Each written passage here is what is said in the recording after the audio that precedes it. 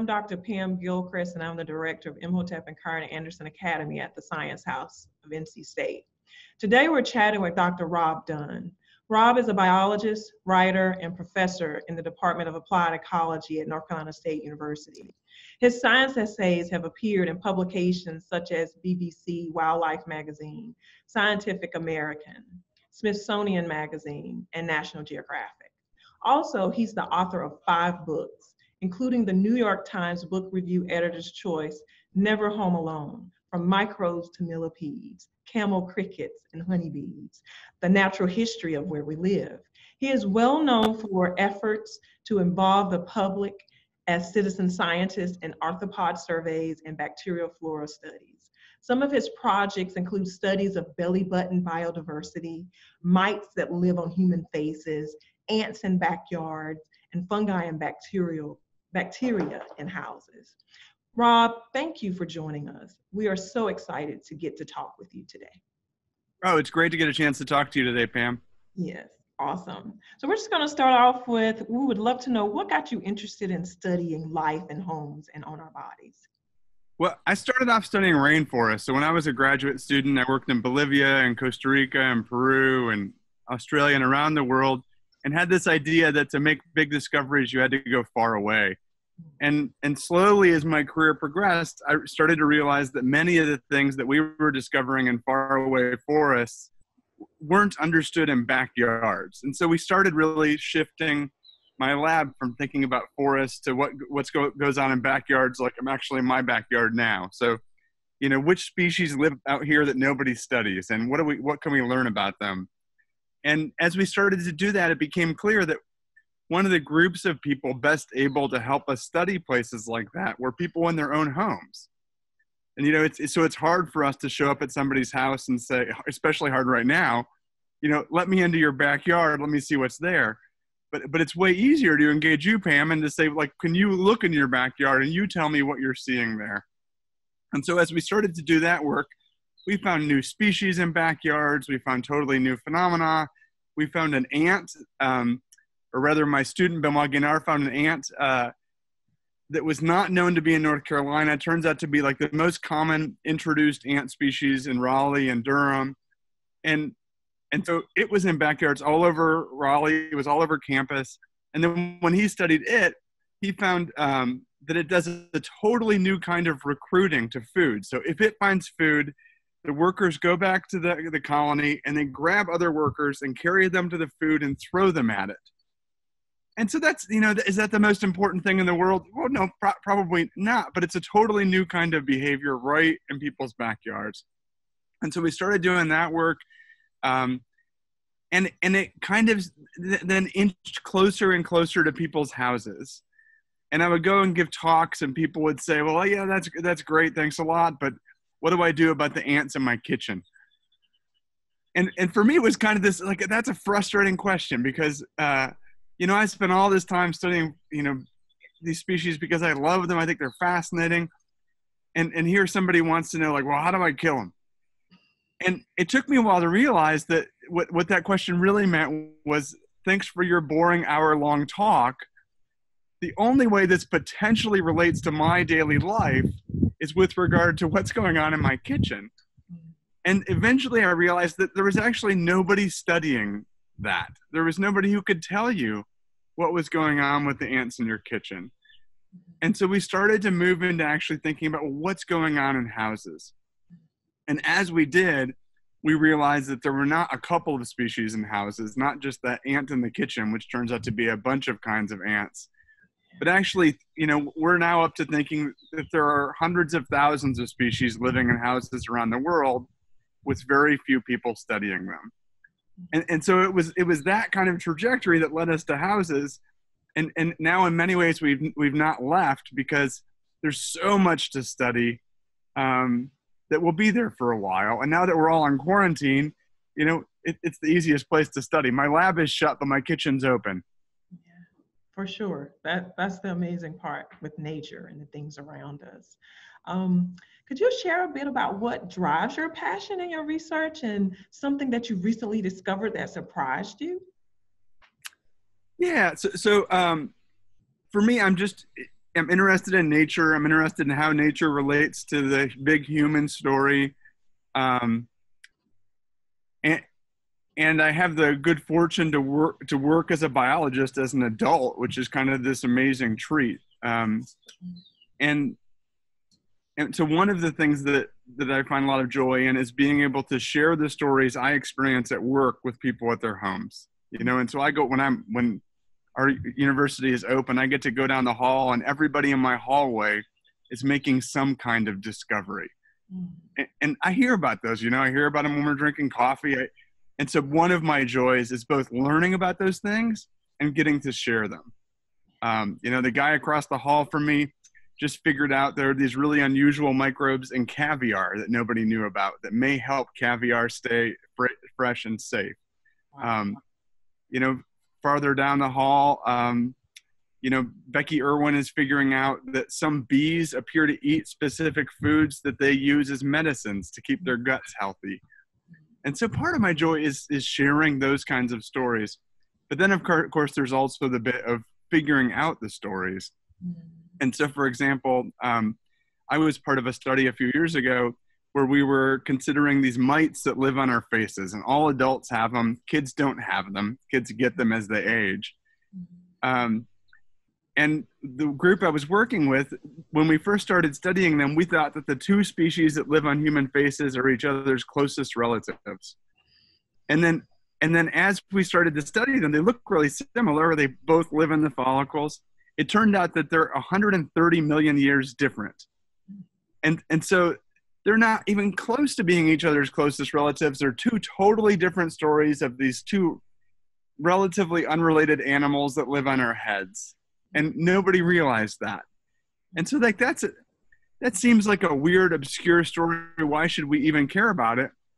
Except if you then start to think about these mites, they're probably the most abundant animal on Earth.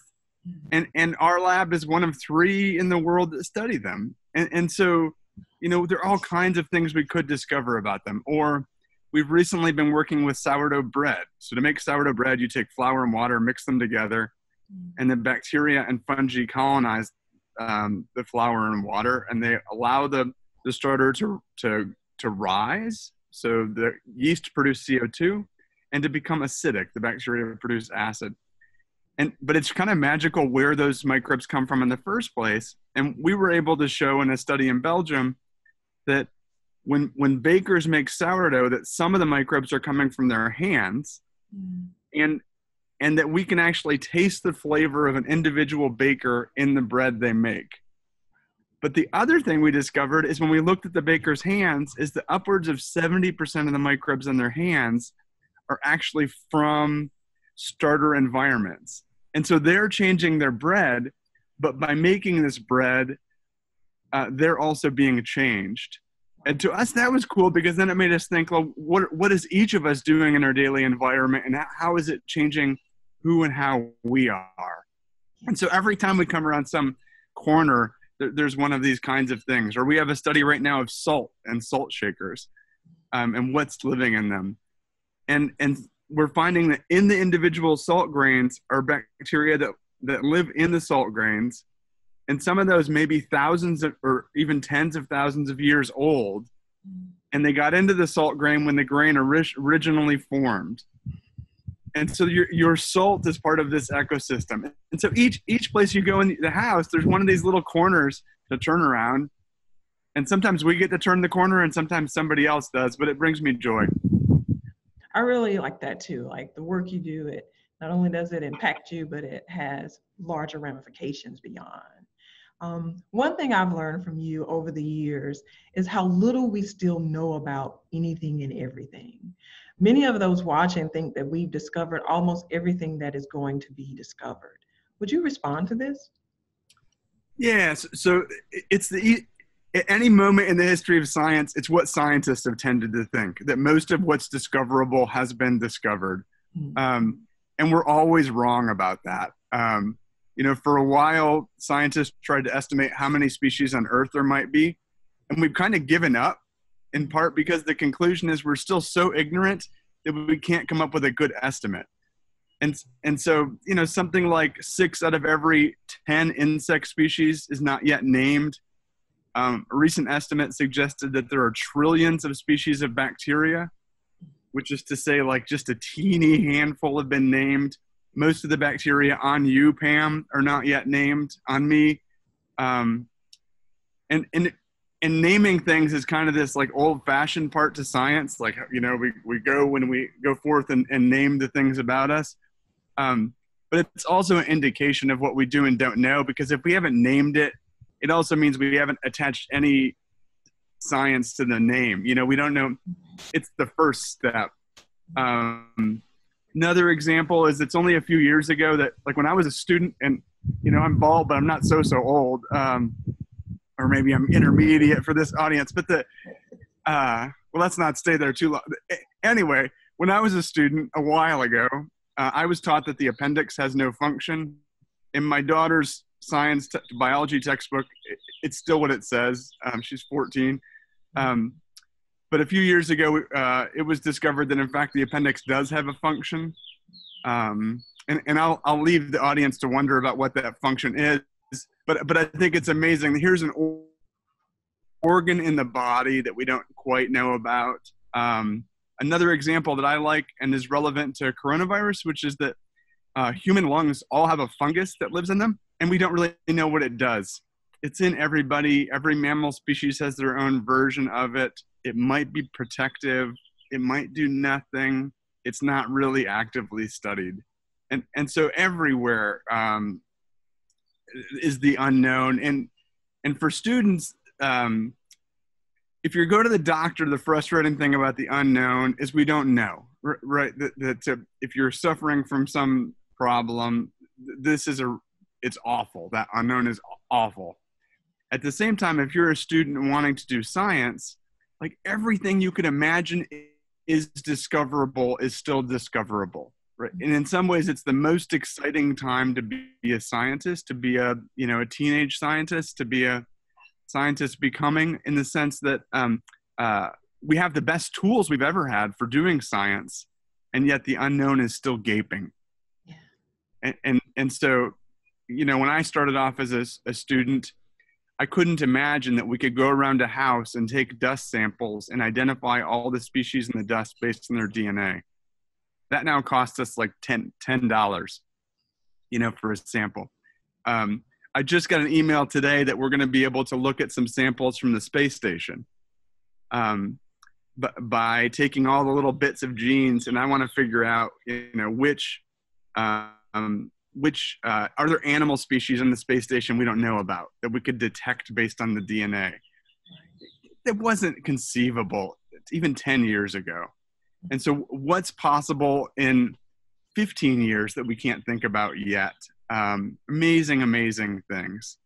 And some of those are just fun, amazing. Some of them solve major societal challenges. There's a faculty member not far from the Science House building who right now is working on technologies to scrub CO2 from the air in power plants and suck it back in. Wow. Using new enzymes in these new kinds of textiles. And so it combines, like, knowing about textiles, knowing about societal need, knowing about enzymes, knowing about microbes, which I think is the other thing here, which is that as we get more technologies, we're going to even more need students who are trained to think about those technologies in light of history, art, anthropology, any other field you can imagine, because we still need to make sense of these stories in light of our own human story. And for me, that's a beautiful part. That it's one thing to have a technique, but if you just have a technique, you're a robot. Right. And what makes us great is to be able to contextualize those techniques, to both see and think. True. And you make a great point of indicating that we have to be able to work across disciplines and be open to what is available and to inquire. So yeah, absolutely. That's really powerful. And even now, we live in a different world today than we did even 2 months ago. I think many of us have never imagined that we would be walking through what we're walking through. And, everyone is sterilizing everything. people like to think that they are home alone and go to great lengths to kill any and every organism in their house. What is your perspective on this? Is this a wise practice? Yeah, it's tricky. So for sure, people need to be doing all the social distancing things that we're advised right now. They need to be washing their hands. It doesn't hurt to think about washing some of the stuff that's coming into your house when it's coming into your house. At the same time, we know that on our bodies, in our homes, are these other microbes we depend on. And so there's this kind of balancing that happens between warding off the species we don't want around and keeping around the species we do need. And so I think it's a challenging time in that regard. And I think one thing we can do is, for those of us who can still get outside, which is not true for everybody right now, to get outside, to make sure you're still being exposed to the microbes in nature, to make fermented foods where you're being exposed to these beneficial microbes that can help your gut, while at the same time being sure to wash your hands. So what can we do to keep the bad stuff at bay while making sure we're not losing those good interactions? That gets harder in places where you can't get outside. Spain, for the last weeks, kids haven't been able to go outside at all. And there it's a bigger challenge. But it's also one of these situations where there's not a simple answer. And it's also, which makes it all the more valuable to have many different insights into these kinds of questions. And so we have a little panel on campus where we think about COVID-19 and how to deal with it. And every week we meet, we realize, we need somebody else on our panel. We need a historian. We need an economist. This is only going to make sense in the context of art. And so I think as we go through these challenges, to go back one question a little bit, they are going to be hard, but we are going to need diverse perspectives to make the most sense of them. And so there won't be one answer to how to best interface with the species around us. And it's going to change through time. And it's different if you're immunocompromised. It's different if you're over 60. All of these things that it's easy to forget when we're latched into our own story, I think. Yeah, I agree. Nature has an amazing way of keeping you happy, but then there can be things that are quite scary about nature to people. So what are some things you could share to people who say, well, nature really isn't my thing? Nature isn't my thing? Yeah. Well, it's a good question. It's a good question. So I think one thing to think about is to realize that all these other beings around you have their own perspective on the world. That each of our perspectives is limited. And so, I think spiders are a good example. A lot of people don't like spiders. I know that. If you hate spiders, Pam, do you hate spiders? No, I don't hate them, but you right. have a lot of them that just crawl around at times. Yeah. Perfect. Well, some people do hate spiders. I won't convince them to suddenly love spiders, but I think there is a useful conversation to be had, though, about the way in which their world is so different from our own that it can help tell us about things we're missing. Mm. The spider lives in a world of feelings, of vibrations. What does it sense about your own home that you don't sense? What does it see about your house that you don't sense? Mm. The ant walking through your house, it tastes with its feet. What does a world like that mean? The bacteria that are moving through your house, some are actually moving from place to place. They're perceiving chemicals you don't even know are there. And so I think on the one hand, to know that these other beings have other lenses into our world. Mice in your house. Lots of people have mice in their house. It's just, they can sing melodically, but they sing in the ultrasound. And so we don't hear them. And so this was just discovered a few years ago. And so in your house is a whole world of song you don't even know is there. And so I think this is one piece, these different perspectives. Yeah. I think another piece is, for every innovation we've ever had as humans, we rely in some way on insights we've gathered from other species. And so you could hate a species in your house, in your backyard, that will nonetheless save you one day. The drugs we use to suppress immune systems from heart transplants come from a fungus that's natural biology is that it invades dung beetles and takes over their immune system to control them so it can grow through them. We take advantage of its chemistry to allow heart transplants to be possible. The antibiotics we use to fight bacteria come originally from fungi that we're relying on them to fight bacteria. The camel crickets in our basements, they have microbes in their guts that we think can help us get rid of some of our industrial waste. The wasps in our house that you might run from and tell somebody else one might run from. I don't know, but you don't run from wasps, Pam, I know. Jason Painter of the Science House runs from wasps. Yes, I know. But and it's not pretty. But so one might run from wasps. At the same time, we know that the yeasts that are in the guts of wasps are the same yeast we rely on to make many kinds of bread and beer. And so you cannot like these species and still appreciate the role that they have to play. And then I would say the other piece is that it's increasingly clear that we depend on an exposure to a diversity of species for our own health and well-being. At the same time that we're trying to keep COVID, the virus that causes COVID-19 away from ourselves, our immune systems to work normally need to be exposed to soil microbes and leaf microbes and ordinary skin and gut microbes. And so if you really don't like nature, it's also, in some way, you're also not liking yourself, because you are nature, right? You are these connections among species. Yeah. And so love nature, love yourself. I think I'll close there. Awesome. I love that. It's really relevant. And one of your recent projects, the Never Home Alone, the Wildlife of Homes, we have challenged our viewers to participate in this project. And this was part of our Experimental Wednesday video released this week. So what do you want families engaged in this project to learn? And how does society benefit when citizens participate in projects like this? Yeah. So what's become clear when we studied 40 houses in Raleigh, North Carolina, for to figure out which insects and their relatives lived in those houses, and we found almost 2,000 species.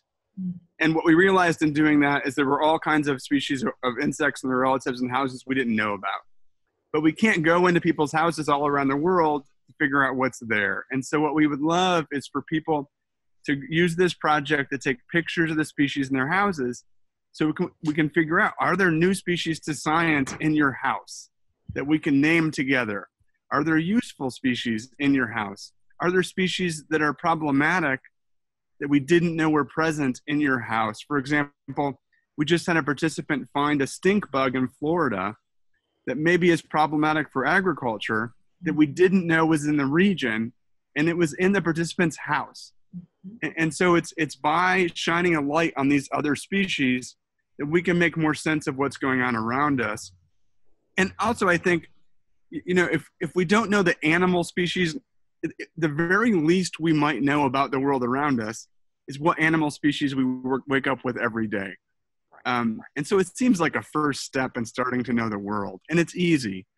And we will write scientific papers about this work. The participants that contribute the most the images to this project will actually be collaborators on the papers. They'll be co-authors on the papers. And so it's really a way to be part of science. Well, that's what I love about you, Rob. You find a way to weave in people from everywhere across the globe in the work that is really important and have meaningful impacts on our world. And I've even begun using your iNaturalist app and taking images around my home from where I was. Oh, fantastic. Over 40 years ago. So I'm learning about plants and things around my mother's house that I didn't even know what the names of them were. So I encourage every person that is really interested or not even interested to download the app and give it a go. And how does your mother feel about that? Oh, she's fine. She's fine with it. She is. Yeah. So thank you. That's great. Thank you so much, Pam. Oh, you're welcome. Was there anything else you would like to share with us? Oh, that's all I've got. Yeah. Okay, well, thank you for joining us today. I hope you enjoyed our chat with Rob. Next week, we will be speaking with another great scientist, so be sure to join in. Until next time, be sure to like and subscribe to our channel. Additional information can be found in the description below. Thank you for watching our Science House Express chat. See you next week.